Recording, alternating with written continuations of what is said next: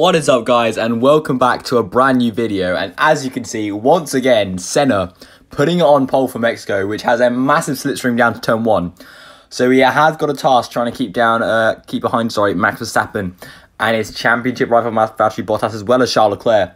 But I apologise for the previous episode. I did try and use a different microphone and it completely failed. So we're just going to go back to using the iPhone microphone. So here we go then to 1, 2, 3, 4, 5 red lights are on at Mexico.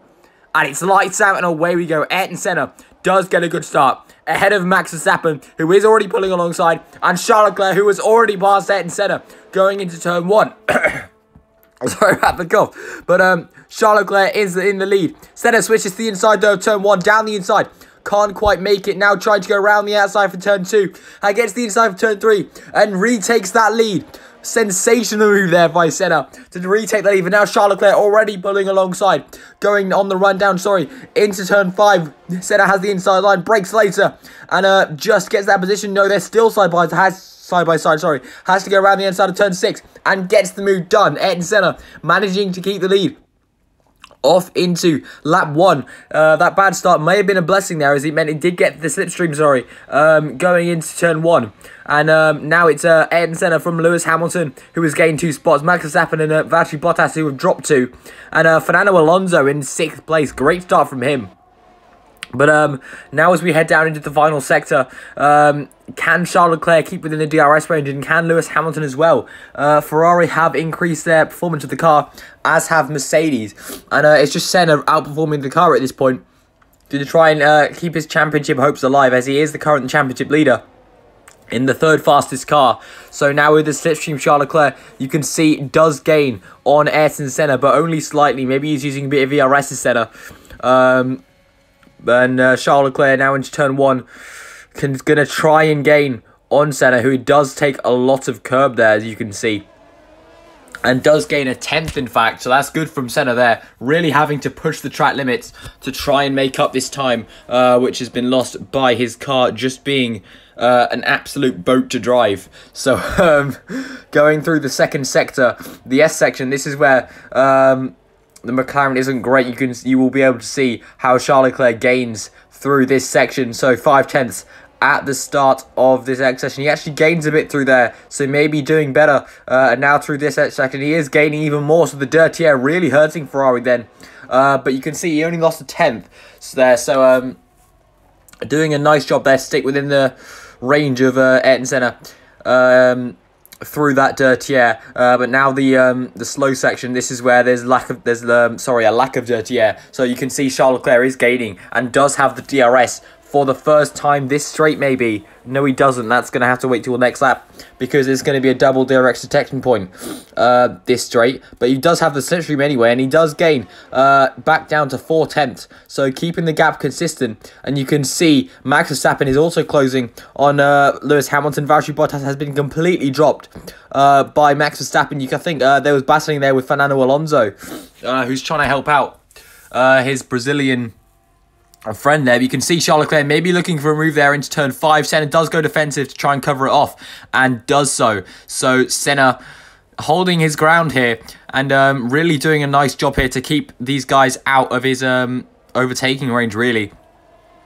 So now heading through the S section once more. Charles Leclerc will get DRS on this back straight, so he will be gaining a bit. But you can see in the dirty air, he just loses time there, but then does gain it actually. Maybe a mistake made by Senna. And now the DRS for Charles Leclerc is active. Now it's closed, but he does gain a 10th down this straight. And that's a relatively short straight. You can only imagine what it's going to be like down this one. So as they head through it now, Senna through the last corner, well, the penultimate corner, 4 tenths the gap, 3 tenths now. It's already deteriorating. You could see him going very defensive there. Does Senna, and Charles Leclerc moves toward the slipstream, and he's going to pull out of it in just a second here to try and overtake Ayrton Senna around the outside of turn 1. And I think he's ahead before the braking zone. No, he's not. Senna is going to try and fight back around the outside of turn 2, down the inside for turn 3, and they're still side by side through this section. And now maybe Lewis Hamilton, wants a bit of this action,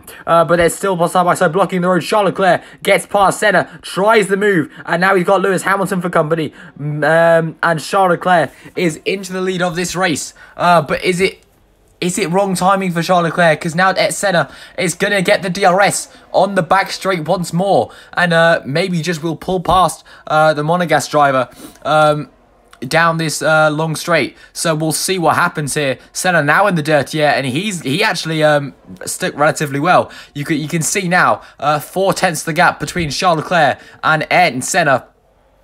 So as they head through the last section now, Senna getting so close to the back of Leclerc, but Leclerc now getting a better exit and then a better run through the penultimate corner maybe, and the last one. Is the gap now 4/10 between him and Senna, 5/10 now, so Senna has a bit of a bigger gap then to Charles Leclerc than Charles Leclerc did to Ayrton Senna. So with the DRS, with the slipstream, is it going to be enough for Ayrton Senna on the back straight? This is a shocking camera angle, but he's going to pull. Which way is he going to go, outside or inside? He goes to the inside to Senna, down the inside of turn 1 with the outside for turn 2.